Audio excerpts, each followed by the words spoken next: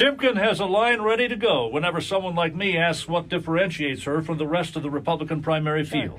I'm the workhorse, not the show horse. You've got a lot of people in this race who I think they like the idea of being a senator, but I'm the one that's been spending the time listening to Ohio Republican primary voters. She is a political anomaly, a rookie candidate with a wealth of experience and deep connections. During Donald Trump's presidency, she led the Ohio Republican Party, pushed his agenda.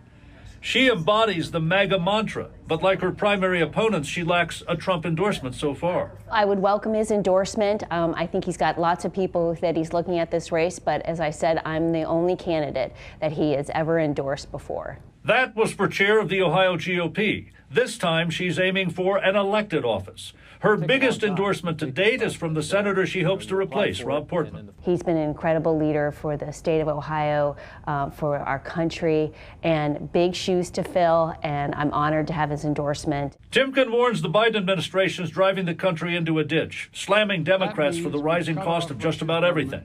To get to Congress, she must first survive the party's primary minefield. I wondered who she thinks the biggest show horse is. There's several of them. I'll let you make that decision. Decide for yourself. You don't have a favorite? Oh, no, I don't have a favorite. Timken believes the backing of Senator Portman will help convince Republican voters to make her the favorite on May 3rd.